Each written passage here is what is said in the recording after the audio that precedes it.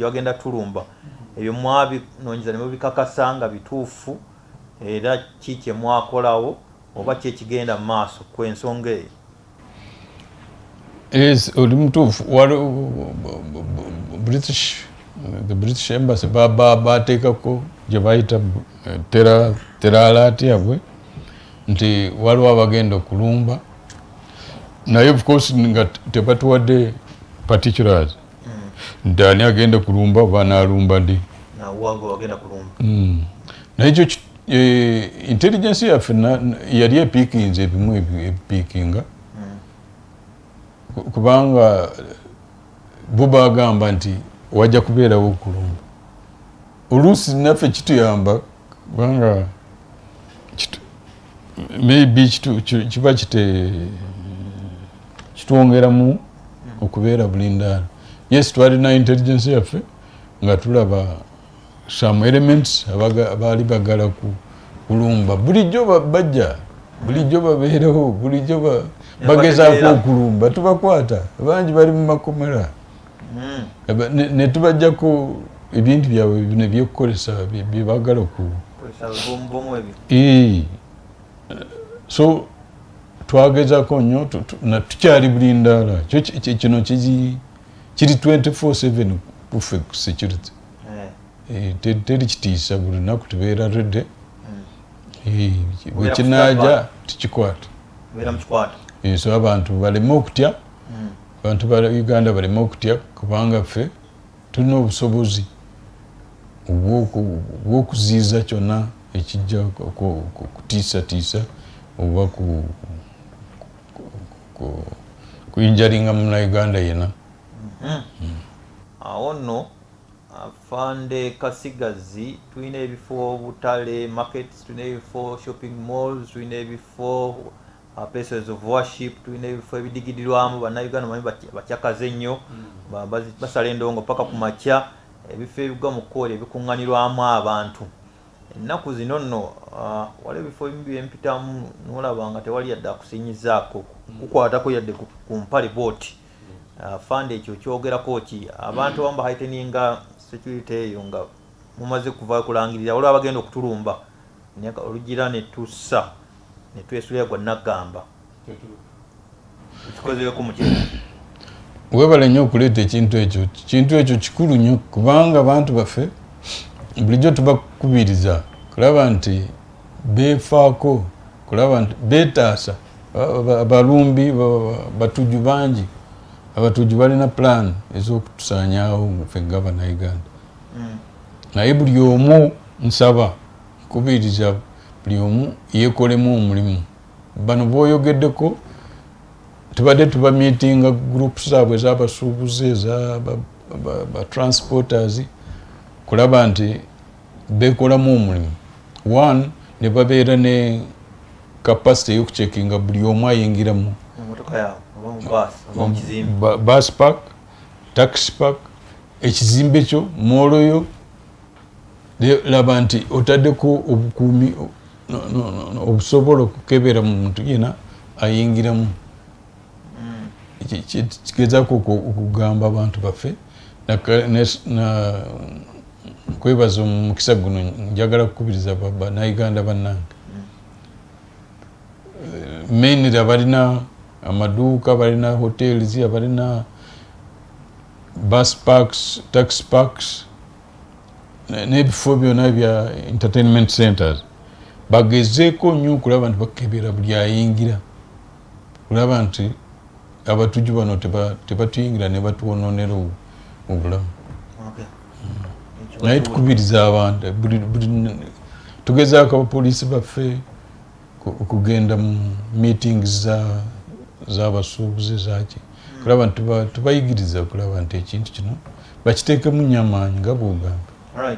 Omuvunanyizibwa kutukuuma n'ebintu byaffe bano ba private security guards betusanga ku bizimbe n'ebifo ebirala babeera trained. Abamu bali trained abalala tebali trained kati tukwezaako okulaba nti training gye babeeramu nga private security si amaanyi naye waliwo yes waliwo companies ezitreninze bulungi naye kati tubakubiriza bonna tugenda kuba traininga bonna ngaba ba private security kulaba nti buli omu alina standard training kati buli group zirina training zaabwe naye twagala okuzifuula standard nga tulina syllabus emu tugendere wamu. Okay. Waliwo obumenyi bw'amateeka obutonotono butayagoddeko okulumba mobile money ono yanjagalidde omukyala osanga ne beekuba emmundu ezibeera mu private hands ezo zivaawa tunoonye tugamba abatagiikyuli ono small access Ibrahim tusuubira emmundu ezo zivaawa mu kunoonyeza kwammwe bwe mugatta ebisosonkole naki zammwe z'amagye ziva bweru wa ggwanga zivaawa. Okay, emmundu ezo emmundu nga bw'oyogedde ziva mu bitundu bingi waliwo nga eziva mu babbi baba zijja bweru y'eggwanga of course ziva bweru y'eggwanga waliwo emmundu kubanga Uganda eyise mu biseera bizibu nnyo waliwo emmundu ziri eyo abantu bazikweka ezo nazo zikola waliwo emmundu eziva mufe eziva mu magye eziva mu poliisi waliwo abamu kufe abalina empisa ensiyufu bakolagana n'abaana ababbi ne batulugumya abantu kati ezo emmundu n'abantu benyini n'aba security agencies ezimu abantu abapoliisi babamagye twabakute tubadde tubakwata nga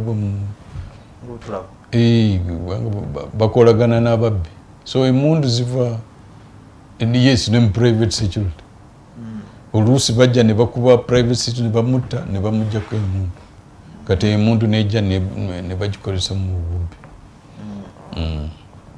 Afande waliwo ekiragiro ekyafuluma gye buvuddeko okufuula number plates z'ebidduka zonna digitalized n'empuliramu element y'ebyobutebenkevu n'okwerinda bigenda kukwatagana bitya. Ekisooka bannansi baga ssente nnyingi oba emitwalo 7 buli number plate kati mubikwasaganya mutya muze tukijjanya motoka tuzitunde motoka zaffe ezimu nkadde number plate egula digital number plate egula emipiira 5 beena ku motoka. What is the connection mu security ne motoka yange?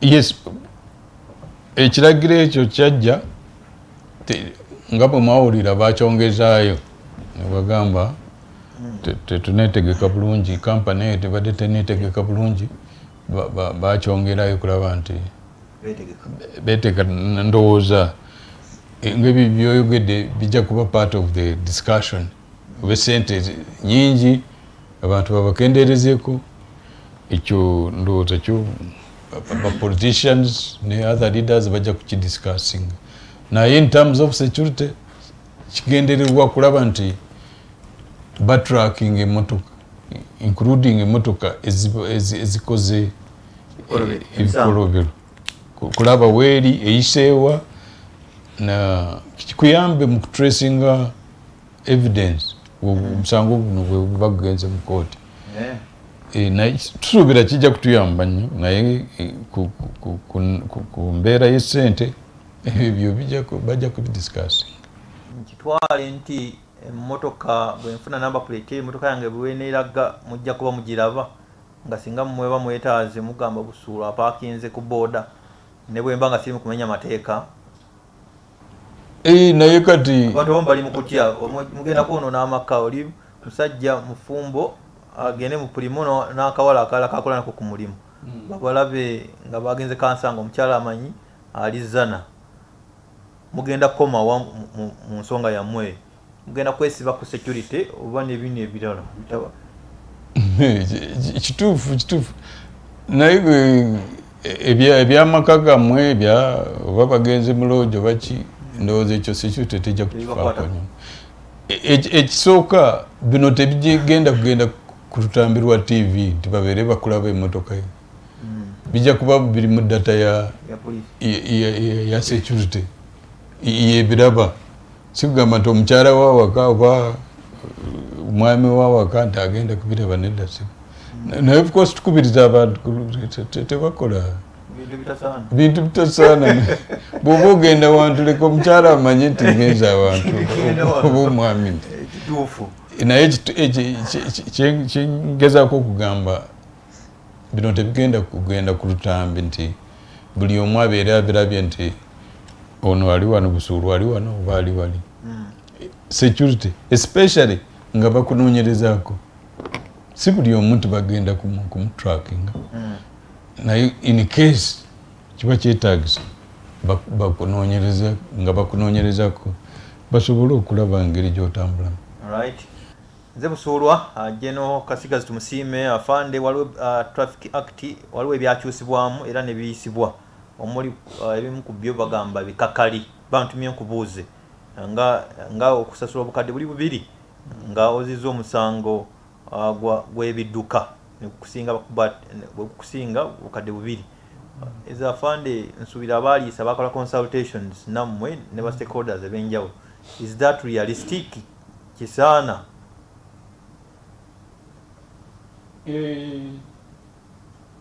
Yes, kisaana kubanga ogerageranya n'obulamu bw'abantu abafa buli lunaku. Abantu bafa ku lw'okuvugisa ekimamu. Kati obulamu bw'omuntu obugerageranya otya ne miliyoni ebbiri. Ekigendererwa kyakyo si kufuna ssente. Ekigendererwa kyakyo kulaba nti weekuba mu mutima n'olaba nti bwemba nvuga emmotoka n'okwegendereza. So it is basically preventive. Sikugamba nti baagala ssente. Temwagala kuŋŋaanya ssente. Yes, it's not the main. Si kyekikulu. Naye abantu bavuge n'obwegendereza. Abantu bangi bafiira ku makubo. Abantu b'obuvunaanyizibwa bafudde. Abaana baffe bafudde. Tulina okwegendereza nnyo okulaba nti bw'onywa omwenge tovuga. Bw'oba tolaba bulungi tovuga. Vuga ku speed gy'osobola kulaba nti otaasa bulamu bwo n'obw'abalala other road users. Okay. Poliisi ya Uganda mulina abapoliisi bangi. Pozi kati namba erimba meka? Enamba yo nnyingi. Yadde mukyetaaga? Erimu tususa mutwalo gena. Ekibuuzo yange kiri waliwo nalaba bekubira omulange wa Mr. Internal Affairs about promotions mu Uganda Police Force. Waliwo nti abaluddemu nnyo nga tebabe recognized for promotions. Niwabaawa abamu bebalaba nti bajja ne baduka ku speed ya yiri promotions mu police ziri best kuki? Era aboogere batuufu oba si batuufu? Police promotions ziri ku enkola y'omupoliisi. Ngeri gyakolamu emirimu ki? Gyakolayo emirimu gye. Engeri discipline y'omupoliisi empisa ze n'enkola y'emirimu bye biditamininga kulaba nti akuzibwa oba nedda. Kakati awe nkubuuliza afande Jeno Katsigazi oli wano awatudde population ya poliisi nene baani abalondoola ali ku Kajansi police station n'alaba nti omusajja ono kopolo Shoni akola bulungi emirimu asaanye oba wa traffic oba waaki asaanye okugenda ng'asumuusibwa. Mulina mechanism eyo mu police force? Yes. Tulina structures zaffe, command structures. Buli wamu tulinawo structures, yes, mutendero. Bw'ogenda ka police post waliwo akakulira kati oyo ye supervisor. Yajja kuwandika nti abantu bange ono asaanira kuzibu. Kigende mu maaso paka wa DPC abyongere mu maaso paka wa RPC. Kati buli omu alina supervisor we alina okuba nga amukolako report buli mwaka. Kati ebyo byonna kati ne baleeta list eyo kuva wansi ku kutuuka wano waggulu kati ffe ne tutuuka ne tulabira ddala fayiro y'omuntu ne tulaba engeri gy'abadde akola emirimu gye ripooti zibadde zimwogerako ne tusalamu oba abeere akuzibwe oba nedda. Temutunuulira ggwanga, temutunuulira buwanvu oba bumpi, temutunuulira kimutunuulira mpisa na muntu ng'egyakolamu emirimu ki. Ndi mutuufu bw'ogamba? Kituufu ekyo ky'oyogedde. Kubanga abantu toyinza bw'otandika ebyo kutunula eno n'eri eyo oba okoze ensobi. Kwata fayiro y'omuntu olabe empisa ze n'engeri gy'akolamu emirimu. Oba mukazi, oba mwami, oba muddugavu, oba mweru, ebyo tetukwatako. Naye ffe twagala omupoliisi akola emirimu gye. Oyo agenda kukuzibwa kati ono akomplaini nga teyakuzibwa yekubemu alabe lwaki teyakuzibwa kubanga balala babeera eyo ne batakola. Waliwo issue oyogedde ku mpisa n'egyakola emirimu ate okulwawo waliwo omuntu nga nze nduddewo nnyo mu poliisi long serving temukayinaamuwako mu promotions tyona aluddewo nnyo ne bwaba takola bulungi nnyo kale naye ng'aluddewo mu poliisi n'ogamba adde ku ddaala lino. Okukuba kuyamba omuntu just kubanga promotion singa ebeera ya buli mwaka ebe considering abo bonna nti of course long service. Yes, long service tuyinza okuconsidering. That can be considered. Net training, of course, net training courses zakoze bikinga bintu ng'ebyo. Emisaala gya poliisi gigenda gibasanyusa oba bali batya mwagyongeza muteekaleko okugyongeza because mitendera gya njawulo naye abasinga okuba lower ranking officer sente zibamala. Sente teri sente mala ne bwofuna meka naye kati gavumenti eri mu plan kubanga twawandiika ne tusaba tuwongezebwe ku sente naye of course tulaba economy oluusi ya mulembe tesobola naye plan ya gavumenti eri yakwongeza emisaala gyaffe mainly emisaala gy'abo abali wansi nnyo kulaba nti bavaayo nabo ne basobola okubeezaawo famire zaabwe. Afande lumu nali nkola program n'omubaka wa palamenti omu bamuyita Lutamagwese Makula n'agamba abapoliisi wala bantuukiridde ne bagamba sente zaffe mu Exodus Sacco tezikwatibwa bulungi bannaye yamwe Exodus tezikwatibwa bulungi nga tusaba ide yagipetule mu nsonga eyo ne mugamba nze mulaba genda mubuuze lwaki sente z'abapoliisi zibateekayo ate zikwatibwa bulungi. Kituufu wali kiwulirako oba byambu bya bufuzi? No, kibaddewo badde ba complaininga byagenda ne mu parliament ne tugende mu parliament eyo ne tubanyonyola engeri gye Exodus bwekolamu kubanga Exodus naye erina obukulembeze bwayo waliwo chairman poliisi bona abapoliisi naye bali under us bali wansi waffe twagenda nabo ne tubanyonyola tubadde tubagamba mainly abantu abacomplaining lwa butafuna explanation emala kati kyetubadde tugamba bano abakulira Exodus bagende mu units babanyonyole kubanga tulinawo bugumu especially mu Africa muno okusavinga sente kizibu omuntu akiraba nti kimukaluubiriza kati bwaleeta ebiri ayagala encharge gyeyo nga bweri ate awo kuba abatasavinga kyetubadde tugulira abaserikale bannaffe bano kulaba nti ateekeyo sente zibeere nga zimuyamba leero ne mu maaso. Tukyayogera nabo kulaba nti bategeera naye ekyokugamba nti waliwo abbe sente zaabwe ekyo tekyali ekikulu kulaba nti bategeera n'okumanya nti sente zaabwe teri azibba weziri naye toyinza kuteekayo sente zonna n'ojeyo 100% mulundi enkya oba tolinayo ojja kusigala zero ate. Is it compulsory for every officer? No, it's a voluntary arrangement. Naye tubakubiriza ffe nga abali wano ne babadde ne mu magye mu wazalendo etuyambye nnyo, eyambye abantu.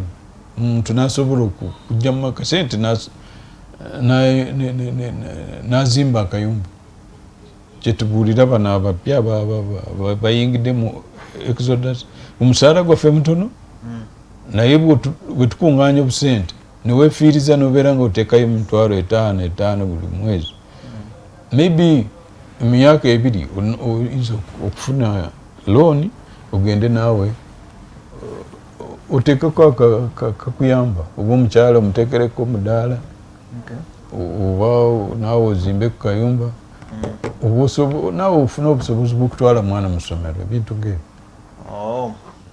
Kitegerekese bulungi. Tunaatera okumaliriza General Katsigazi naye ngenzeko mu madistricts ag'enjawulo. Waliwo gye bayita ba DPC abakulira district, waliwo bayita ba RDC abali mu bitundu ebyenjawulo. Mu bitundu bingi wabaddeyo clashes between the RDCs and DPCs.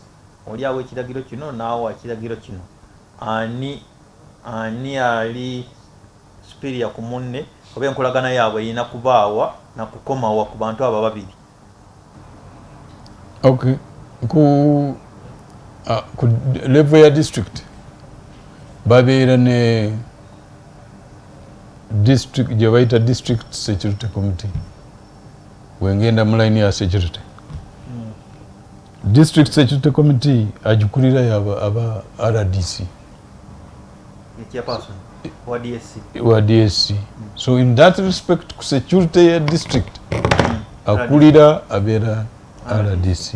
Alina aba technical people under him ngaba DPC ba DISO, abo bonna babeera wansi we in terms of security. Katayinza kwekwasa nti talina buyinza yes, abulina constitutional. Okay. Balina kukolagana batya? Balina kukolaganira wamu? Yes. Lwaki nkibuuza abamu bawa ebiragiro ebikontana, RDC yageye bw'ati ate DPC akoze bw'ati ate ng'ogambe bonna babeera ku DSC batuulako. So chairperson ya RDC RCC. Ekizibu kiva oluusi ku bintu birala ebitali bya mirimu, bintu bya individuals either biri ng'eby'ettaka bino ono alinamu interest endala kati awo ne batakwatagana bulungi. Kati ezo individual issues ze zireeta emirimu okugootaana n'osanga nti bano abasajja bali awo bonna naye tebayinza kutuula wamu kubanga balina interest zaabwe. Naye awo kati awo government we taking action. Akulira ba RDC ayinza okukirawo n'agamba ono RDC koze ensobi kati mujyewo tuteekeko omulala. Naffe wano ne tulaba nti DPC kusinziira ku reports takola bulungi, alina n'engeri gy'atakolamu emirimu bulungi, oba ayagala nnyo ssente oba ayagala ki. Ne tulaba engeri gye mu disciplining na organize endala nazo ne disciplining abantu baabwe. So bamanye nti bali under supervision, bali under command. Beera mu district nga gwe mukulu manya nti waliwo yes. Awo enkubuuliza walidde mu transfer musinza kukola transfers funding tukulaba nti wakyusiza wano n'otwala eri n'otwala eno, muba musinziira ku ki? A case in point waliwo oyinza okugamba atugamba ogenze mu kitundu nga bwe nkola ogenda ku ground olumu wali enkayana afande yipi n'abeerako wano, then abo ne bakubuulira ensonga singa babe mu lugonya wa OC station n'ozuula nti alina ensobi omutransferinga ekizibu tokitransferinze n'okitwala ewalala. Nedda ekyo tekisoboka kubanga tetuyinza kutransferinga just kubanga abantu bemugunza. ebeera plan yaffe kulaba nti ono omwami oba omukyala ono kubanga poliisi yaffe toyinza kukolera mu kifo okuyisa emyaka 3 within tenure yo n'okubeera emyaka 3 mu kifo ne wansi byalinga kyobodo osanga abantu bamala emyaka 2 mu kifo kati ekyo tulaba nti kati kyuseemu ekirala kati tusinziira ku bwetaavu olwo osanga sikiro y'omuntu nga yeetaagibwa agende ekalangala kati oyo tumutwala ekalangala waliwo omulala nti bamwetaaga sikiro ye yandikoze bulungi eggulu sometimes ekyo kitugamba nti agendeeyo ekirala bw'aba kuzibwa nga eddaala lye terikyasaana waali atwalibwa kawala ebintu gebyo maliriza Ssaabasajja Kabaka wa Buganda ku Mande ejja aweze emyaka 3 ng'atudde ku Namulondo Kabaka's 30th coronation anniversary ekyenjawulo nti luli tubadde tujaguza scientifically era abantu bagenda kuŋŋaana fande otukakasa obukuumi ng'Obuganda bugenze mu lubiri era kikyogamba Ssaabasajja tunula mu kamera oba nawe oli musajja wa Kabaka era ni musajja wa Kabaka Kabaka waffe nkwagaliza coronation ennungi Kabaka waffe Kabaka wangaale tugenda kulaba nti tuteekamu amaanyi ku lunaku olwo tugenda kubawa obukuumi obumala abantu mwena mujje musanyukireko Obuganda bwaffe nga bwe tukuza coronation y'emyaka 3 Kabaka awangaale kujja kafaani ng'olinawo kyonna kyogamba ensi nze njagala kusiibula baako baka bw'osiibuza bannayuganda wano n'abali ebweru babakulaba ku Terefayina mwami Busuula nkwebaza n'abantu mwena abatulaba mbakubiriza buli omu waali alabe nti afaayo nnyo okulaba security y'eggwanga lino security yo wootudde ani akuliraanye yeetise eki ebintu ng'ebyo mulina okubifaako naye ffe nga poliisi ffe nga security tuli bulindaala buli omu waali mukole bizinesi zammwe mukole bye mulina mukole bye musobola kubanga ffe weetuli tujja kubaawo okulaba nti tubatuusako obukuumi bwonna obwetaagisa mwebale nnyo mwebalire ddala Ssaabasajja awangaale njagala kwebaza afande olw'okutuwa akadde kano neyogerako eri abantu ba Kabaka n'Abannayuganda bonna wano n'ebweru wa ggwanga ku nsonga z'ebyokwerinda bitutakoonyeeko afande nja kuba muzza webale kutugoberera ku mikutu gyaffe emitimbagano kwetuli ku Facebook osobola okugobera watuli ku TV ku YouTube kwetuli ku Twitter kwetuli ne platforms zaffe ez'enjawulo tusobole okumanya ebigenda mu maaso gwe mukuumi wo asooka ng'afande bwe yatugambye ebeera security conscious tegeeza ab'obuyinza ng'olabewo ekitakwatagana bulungi oba kiweekengera nze Stephen Danstan Busuulwa njagala kwagaza byenjagaliza awangaale Ssaabasajja Kabaka